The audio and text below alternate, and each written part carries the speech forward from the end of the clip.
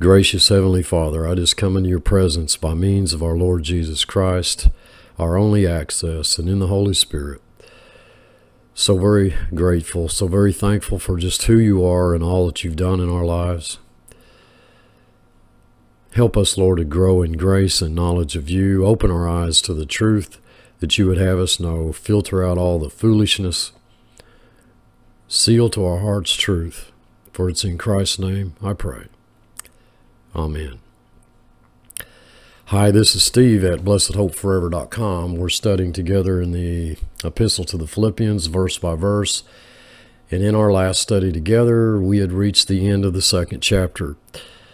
We've looked at the fact that the Holy Spirit's interest is centered in the finished work of our Lord Jesus Christ, and that our Lord longs to be with us. We long to be with him, but he also longs to be with us. That God has a purpose in our being here, that if there was no purpose, we wouldn't be here. That he was given, Christ was given as our example of submission and obedience.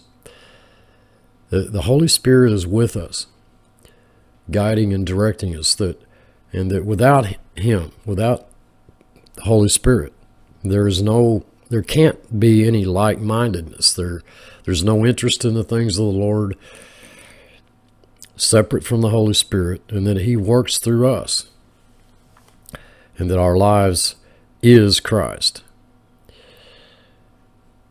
Paul says, for to me to live is Christ.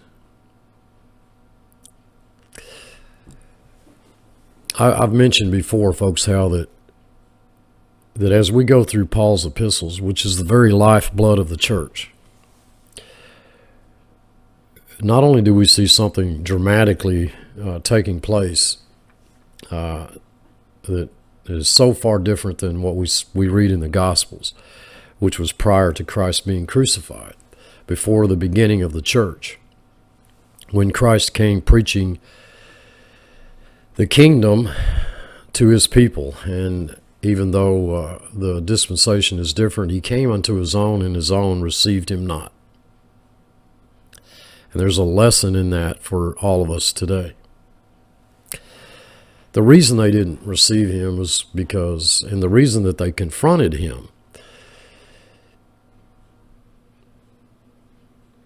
the reason that opposition existed in the first place was basically, I mean, you could almost sum it up and say that in a nutshell, Christ, the very fulfillment of the law. You know, the law came through Moses, but grace and truth came through Jesus Christ. They couldn't see past the law to see Christ. And the same is true today. Nothing's changed. You know, perhaps our wardrobe has changed and the times have changed, and, you know, there's been quite an advancement in technology and the world has changed, but people's hearts have not changed. Religion has not changed, whether it's pagan, whether it's so-called Christian. The whole idea of a relationship with God based on the concept of gaining merit or favor with God is not what we're reading or we're going to read. It's not what we've been reading, and it's not what we're going to read in the text. Without him, there's no like-mindedness. There's no interest in the things of the Lord. And so as we begin in chapter 3, we haven't left the dominant theme of the epistle, and we haven't left the dominant theme of the entire New Testament, which is the person and the work of Jesus Christ. The person and the work of Jesus Christ. Folks, I would love to if I could, and I don't see how I can, I would love to just be able to sit here and say for the next 30 minutes over and over again, so that it will maybe perhaps sink into people's thinking in a serious way. that our focus is on the person and the work of Jesus Christ, not ourselves, which is basically the focus of much of Christianity today. It's on sin, it's on self, it's on the law, but it is not on the person and the work of Jesus Christ. Okay? Now that may be a difficult concept for you to grasp, but it doesn't take a whole lot of effort to open our eyes and look around us and see that that's exactly the case. The dominant theme of today's preaching is the obedience of the Christian, not the obedience of Christ. You know, which doesn't make any sense to me. If God's dominant theme is the person and the work of Christ, then I'm persuaded that that must be the dominant subject of my preaching and yours. Christ is our message. Christ is our life, not self. That's why you don't see a lot of flashy stuff thrown up on the screen here.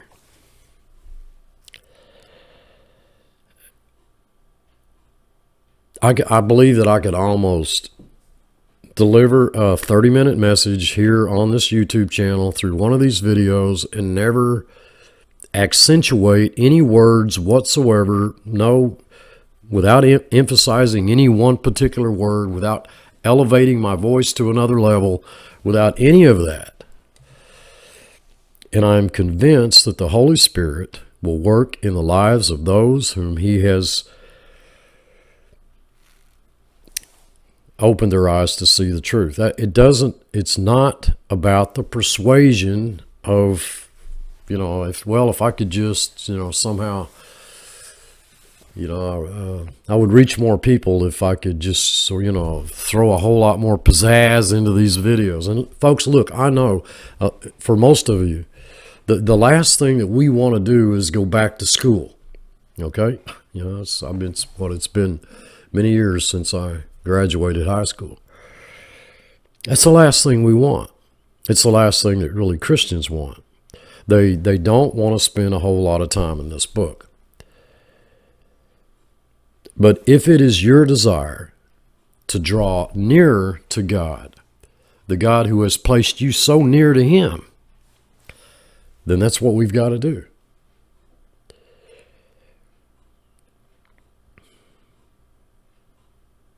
What I believe God wants us to see here in what I'm about to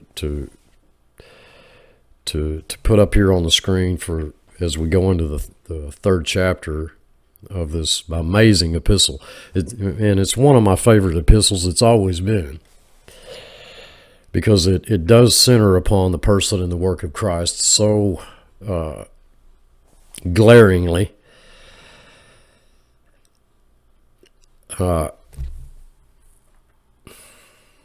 What I believe He wants us to see here is it's not our obedience, it's not our submission, okay, to moral laws, but a revelation, a submitting ourselves to a revelation given us of the person and the work of Jesus Christ. I believe that the predominant theme of submission is not submission to moral laws, ethical laws, or spiritual laws, but submission to the grace of God. The grace of God.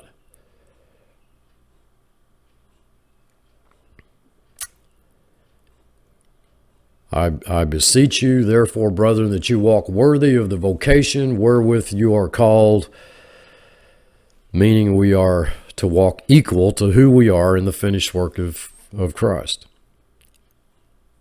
Now, I recognize that we're to put away lying and so on and so forth. But look at the context of that word lie or lying, and you'll find out that it is a lying against the truth. It's lying to one another. Okay? If you're living under law, if your message is law, if your focus is on sin and on self and law keeping as a rule of life, If that's your message, then it's a lie. And we're to put away lying to one another. And we are to deal in truth with one another. And I believe that, at least to a great extent, I believe that Blessed Hope Forever does that. Now, does that mean that that you should believe everything I say? No. Does that mean that I believe that I've got this handle on the truth? I've really got it down, and I know. No, I'm not saying that at all. Okay?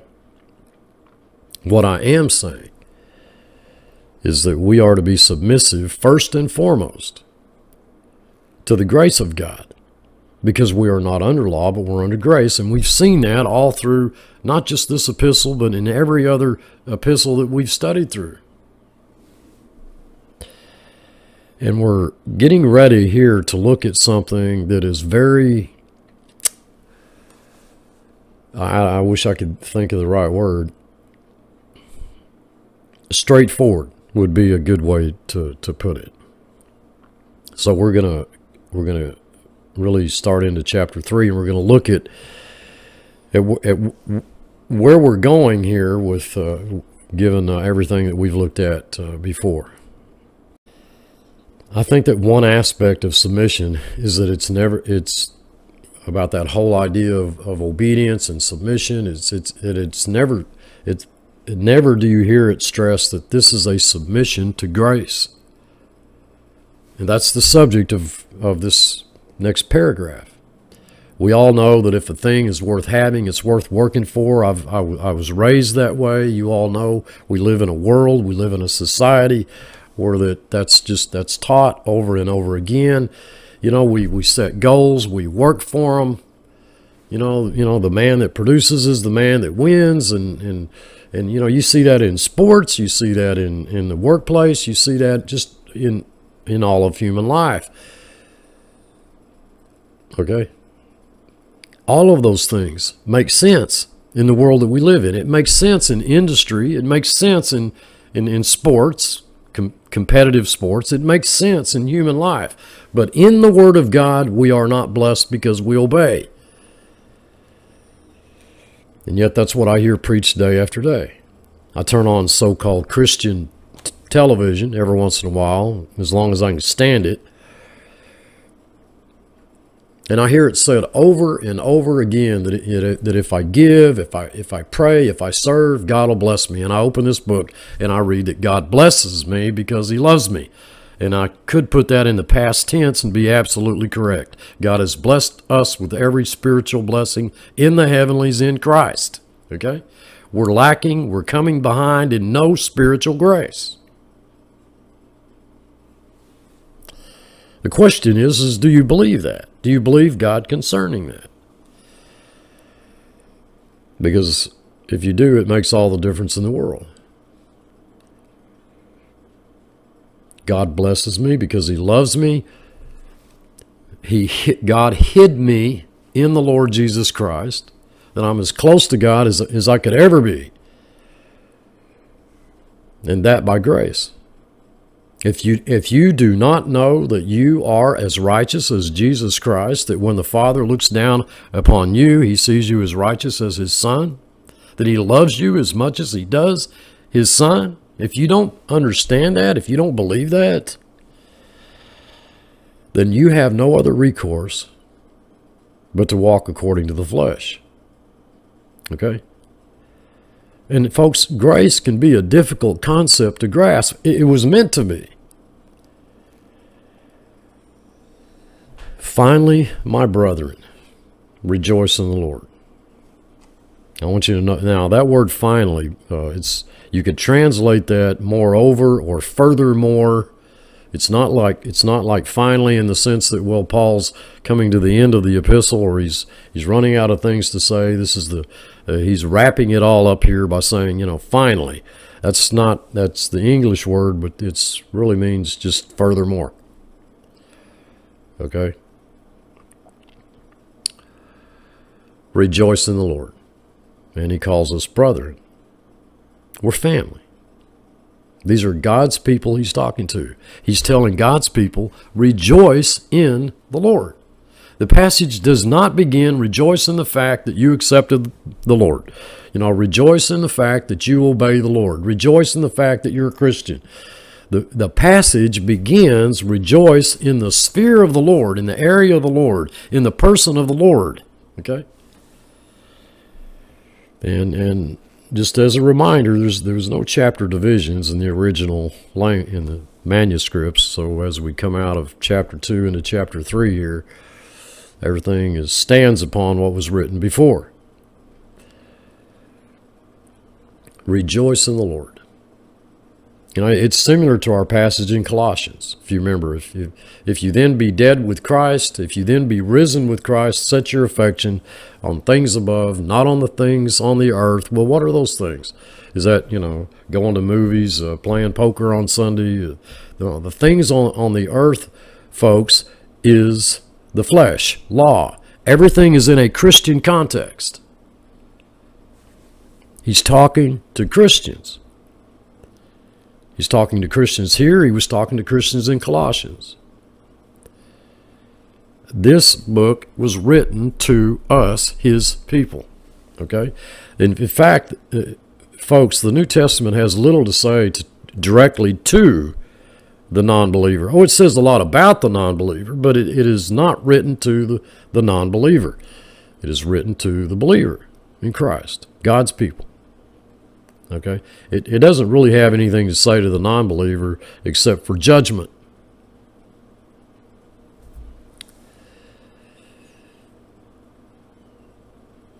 To write the same things to you. To me, indeed, is not grievous, but for you, it is safe. Now that word, the word not in the Greek, is the absolute negative, okay, for those of you who are familiar with the Greek.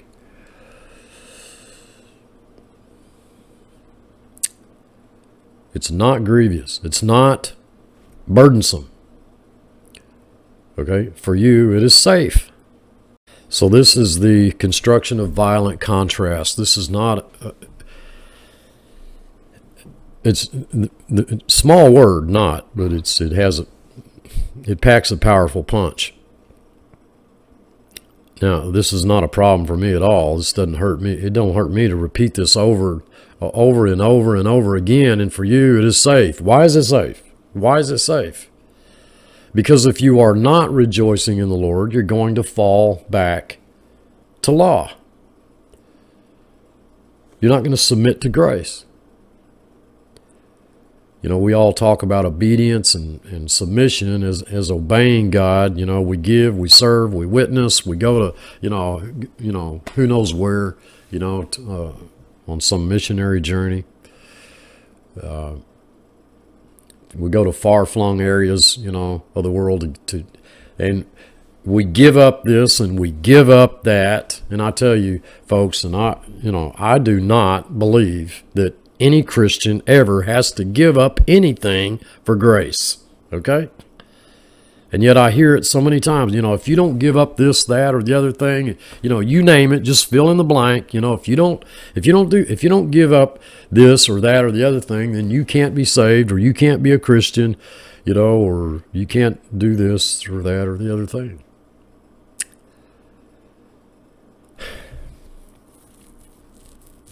Folks, that is not the case at all.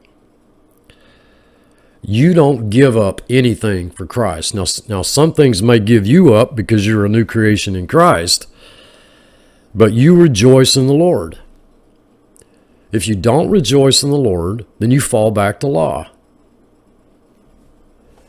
I think I mentioned I was going to try to, at least if we're still here, move on into Galatians after Philippians, and in Galatians, in the book, the epistle to the Galatians, certain people came and they said, well, this is all well and good. Grace, grace is a wonderful thing. It's a marvelous thing, but you got to be circumcised. You got to keep the law.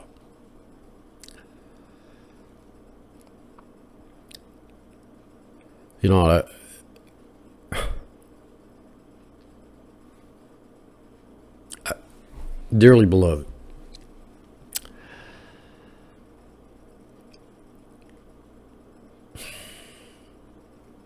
Christians today. They loudly proclaim that they are preaching grace, but the undertone of the message is, well, you must be circumcised and keep the law.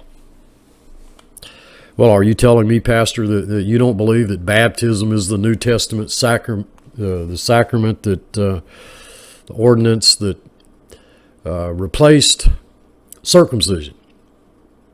No, I'm absolutely not saying that. I don't think there are any sacraments. The new covenant is not lived by commandments and rules, but by grace. And if you don't rejoice in the sphere of the Lord, then the only place to go, the only place left for you to go is law. Law. And we are not under law, but we're under grace. Be aware of the dogs, be aware of the evil workers, and be aware of the concision. All three are articulated. Okay? And so we're going to look at that. Now, you Greek students out there who are familiar with the Greek at all, you know that the word for cut is, in the Greek, the word for cut is tome. Tome. That's the word for cut. Cut. Tome. And peri, where we get our word perimeter, peri is a Greek word for around. Okay? Therefore, peritome is the word for circumcision, to cut around. But the word in verse 2 is tome. Cut against, mutilate. These people, folks, were mutilating themselves spiritually. Okay, not physically, but spiritually. They were mutilating themselves. They were taking grace and they were saying it's ineffective. It's not enough. You know,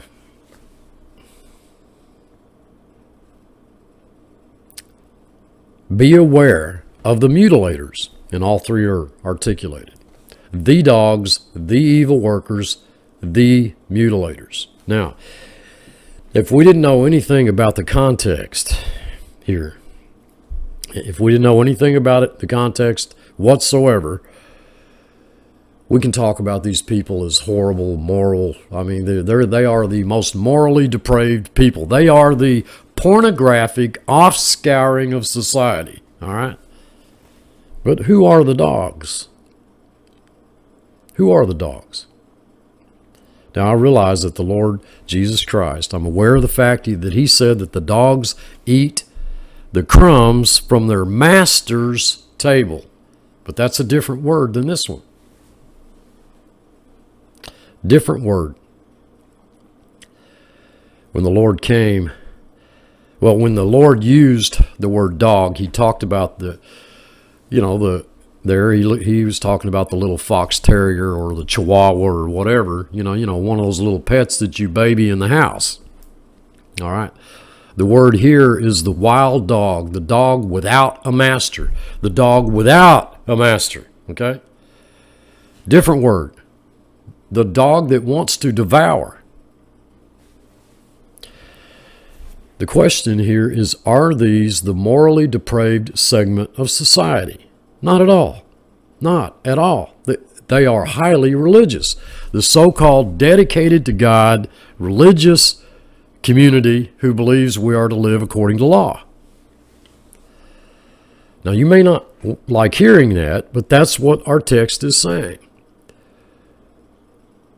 This passage, folks, is no exhortation against moral depravity, but of spiritual depravity, of departing from the sphere of the Lord, from the area of grace to the area of law, when we're not under law, but under grace. You know, to keep the law in order to gain merit with God is to blaspheme.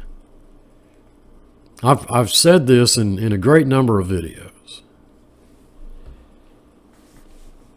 Blaspheme. That's how serious this is. These dogs were out devouring something that was not theirs. They were without a master. And we are to be aware of these. It is my belief, and not everyone shares this belief, but it is my belief that we have little time left to realize, folks, just how important it is to submit ourselves to the grace of God. It is the very foundation upon which this ministry pivots, okay?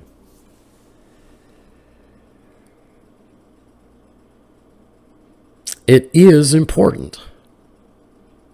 I think important is too weak of a word.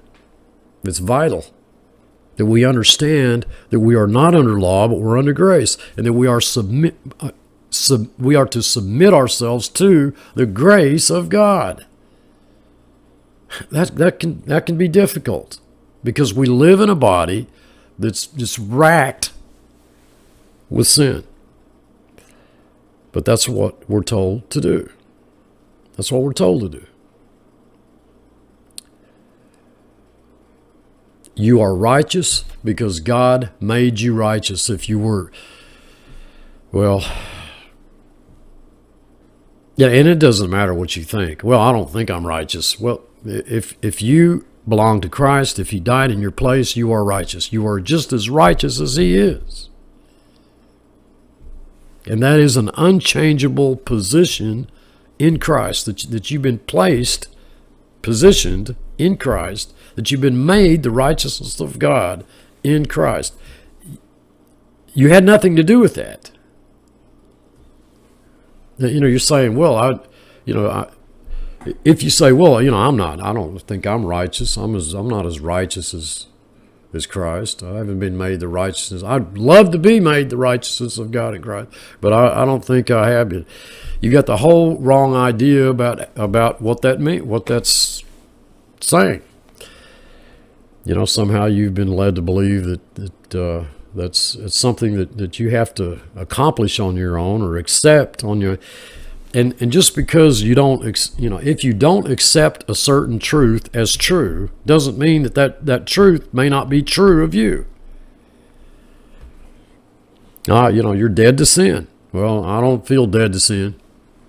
You're not under law. Well, I don't feel like I'm under anything but law. Doesn't matter how you feel, folks. What matters is what this book says.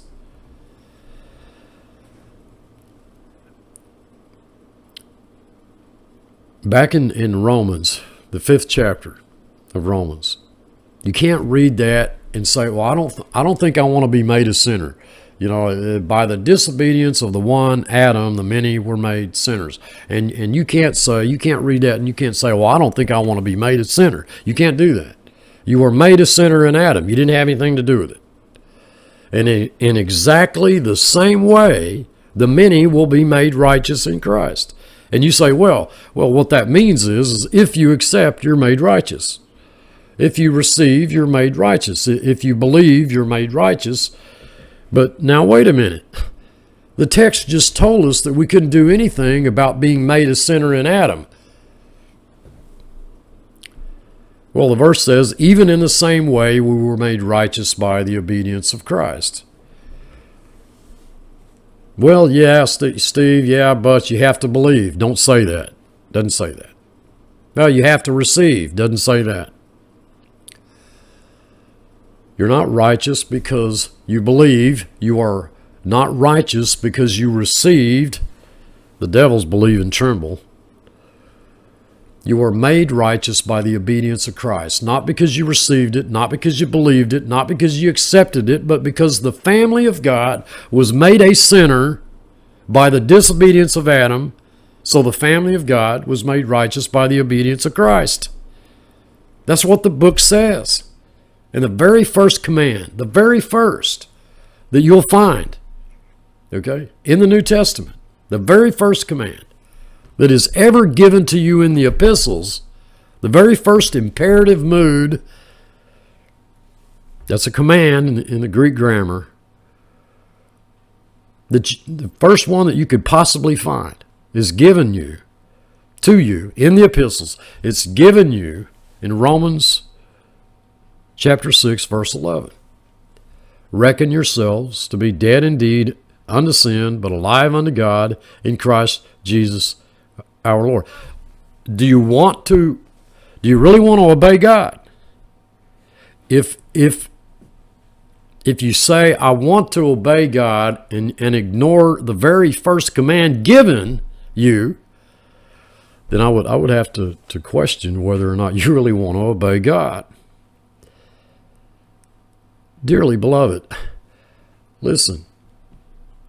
The verse says, even in the same way as you were made a sinner in Adam, you were made righteous by the obedience of Christ.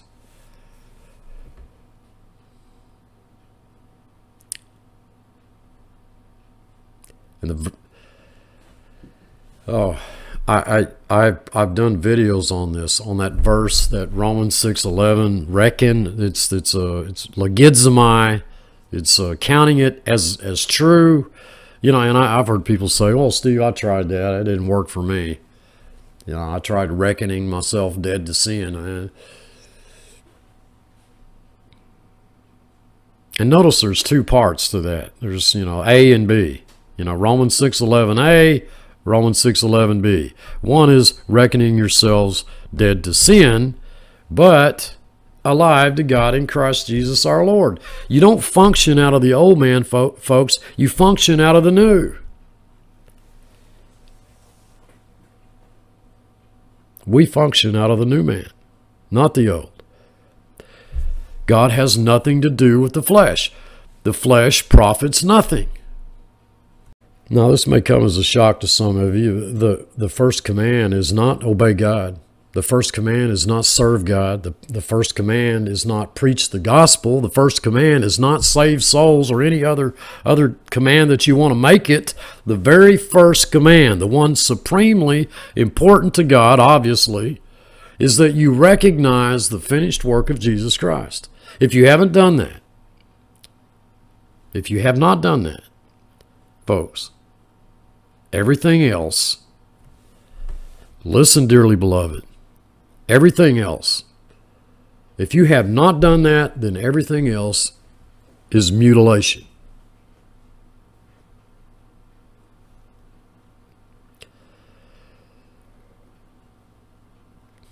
We calculate ourselves, reckon ourselves to be dead indeed unto sin.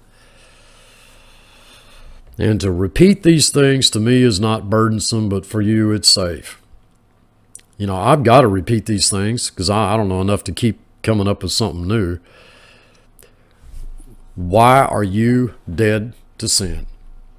Because you calculated it? No, because you are dead to sin. And what God wants you to do is recognize that being submissive to the truth that you are dead unto sin is a more important aspect of submission than it is not to rob banks. I must have lost half my viewers right there. These views on these videos have gone down increasingly as truth is increasingly presented, as more grace is being brought forth, as more of Christ is being preached, not self. The views go down.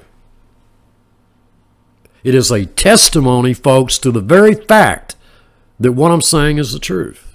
That what God is saying in this book is true.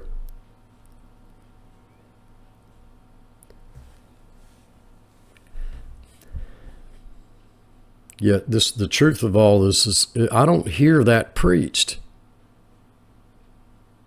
If you can't comprehend the finished work of Christ, you're spinning your wheels in mud, folks. Actually, you're causing your fellow brothers and sisters in the Lord, you are causing those harm, causing believers harm. Those for whom Christ died, you're causing them harm. Okay? And I don't mind telling you that. Just take a look around you. You who do understand what the text is saying here. It's not hard for you to look around and see a lot of believers hurting today.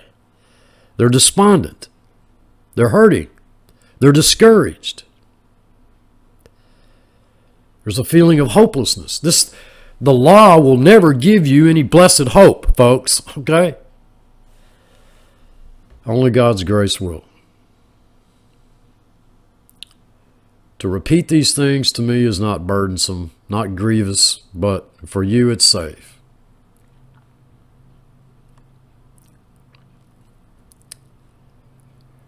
Oh, I love the Lord Jesus Christ, you say, and he did almost enough, you know, and if I could just pitch in there and do a little bit more, then we got this thing licked. Maybe I'm talking too much like a Okie here, but you know, these are the things I've heard. Folks, that's mutilation. Chapter 3 does not begin, okay? You know, furthermore, let me tell you what you ought to do as Christians, and then list a whole lot of do's and don'ts. It's because the Christian community refuses to grapple with grace that we have the Big Ten or the 12-step formula, you know, for success. All of the self-help books that are written on the Christian bookshelf, by the way. I'm talking about self-help books. Law. This is the age we live in. Don't let this surprise you, folks. This is the age that we are living, in which we are living. Little different from back in the first century when the church began. The same problem exists today that existed then. It's just nowadays it's there's been things that have changed, but basically it's the same, and it always will be.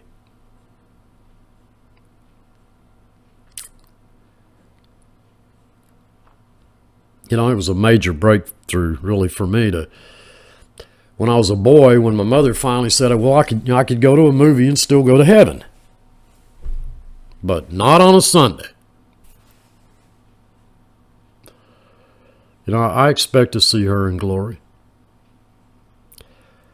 But I doubt that she would have agreed with what I'm saying to you today when it came to our being dead to the law. Dearly beloved, God says to you and to me, rejoice in the Lord. In the Lord. Not your obedience, not your walk, not your life, not your law keeping, not your rules, not your regulations, but rejoice. That is, and the word rejoice, okay, is to delight in God's grace. Folks, I read your comments, some that you leave here, and I see you're rejoicing in God's grace.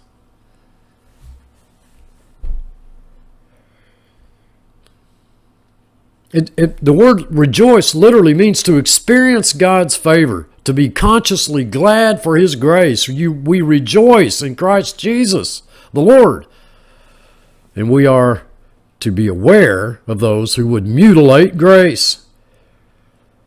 Folks, you must see in the second verse not moral depravity, but spiritual error. Paul is writing to a church.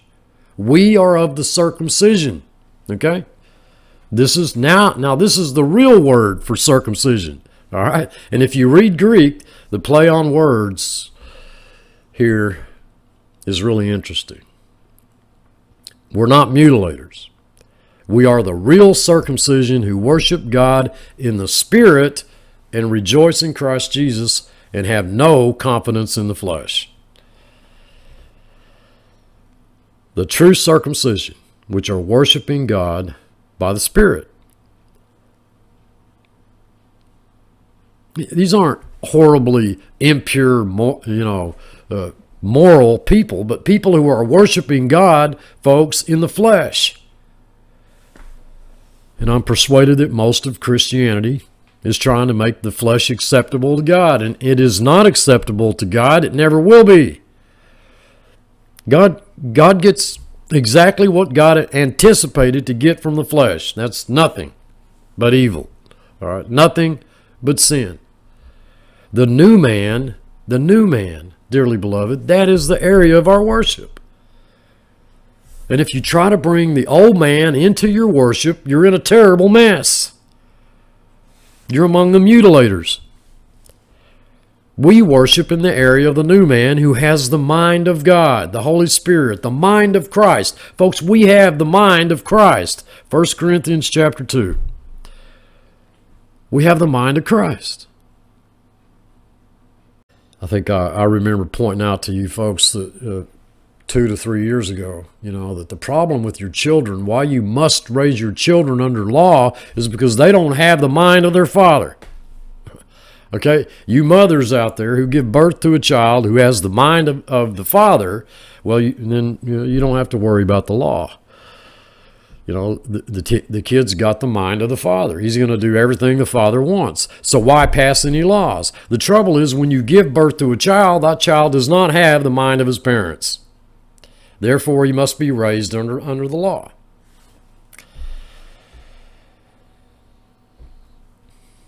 I want to read Galatians 4, a few verses, I think about 10 or 12 verses here. Galatians 4, chapter 1, or starting at verse 1 of chapter 4. Now I say that the heir, as long as he is a child, differeth nothing from a servant, though he be Lord of all, but is under tutors and governors until the time appointed of the Father. Even so we, when we were children, were in bondage under the elements of the world. But when the fullness of the time was come, God sent forth his Son, made of a woman, made under the law, to redeem them that were under the law, that we might receive the adoption of sons. And because ye are sons, God has sent forth the Spirit of his Son into your hearts, crying, Abba, Father. Wherefore thou art no more a servant, but a son, and if a son, then an heir of God through Christ. Howbeit then, when ye knew not God, ye did service unto them which by nature are no gods. But now, after that you have known God, or rather are known of God, how turn ye again to the weak and beggarly elements whereunto ye desire again to be in bondage? Ye observe days and months and times and years. I am afraid of you, lest I have bestowed upon you labor in vain. Folks, the world was the law system then. The world is the law system today. Okay? Unless you're a planetary scientist, unless you're a geologist or a planetary scientist, or I don't know, and the world to you means this round ball that we call terra firma. The world here in this book, folks, is the world religious system based upon merit. It's the world that will hate you, put you out of the synagogue, sacrifice you to God thinking it's doing God service. And you are not under law. You've never been under law, ever, folks. Okay? No Christian at any time since Pentecost has ever been under the law. It was not given to you and to me. You were made righteous by the finished work of our Lord Jesus Christ, not by your works.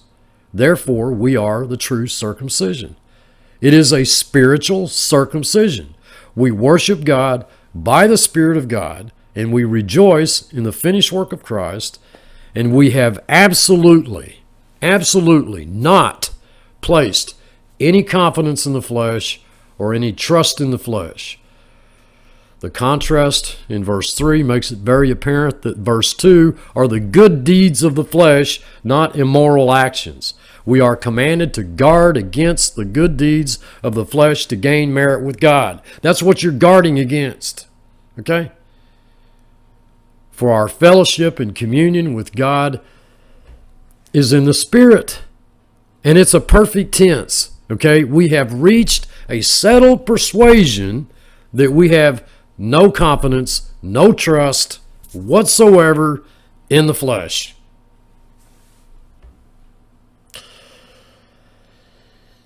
Hard to live under law when we've seen so matter-of-factly Israel's failure to keep the law. An entire nation couldn't keep it, and you think as one individual you're going to? Have you come to understand the very purpose of the law? Why the law was given? To show man's sinfulness, not to make him righteous. It was never intended to make us righteous. It was never given to the church to begin with. The new covenant is not some new enhanced version of the old covenant. Well, we got the old covenant, now we got the new covenant. So, we got to, carry over everything from the old covenant into the new covenant. And it's a mishmash of both old and new. And, because we don't, God forbid, we do away with the old covenant. No, it's law, old covenant, Old Testament, law, New Testament, grace. But now we got to mix the two. How much time, folks, have you spent in this book to find out, to learn, to discover, okay, that the law was never given to the church to begin with? That all righteousness is of the Lord. He's the source of it all. And that our righteousness, our best efforts, are the best that you could do, okay? The best you could throw out there is as filthy rags. Do you understand that Christ is the fulfillment of the law? Okay. And he lives inside you. Do you understand that Christ is the end of the law for righteousness to everyone who believes? That's everyone. Okay. Not just a select few. And that law keeping drives us to Christ, who is our life. These mutilators, hopefully they'll be driven to Christ. Look, I love you all. I truly do. I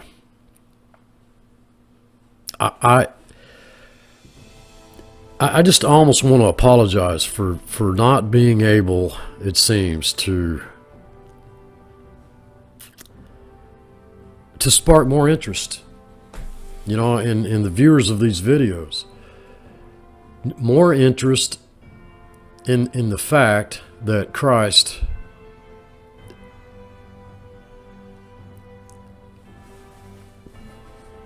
our lives here, folks, are little different than what they're going to be, really, in glory.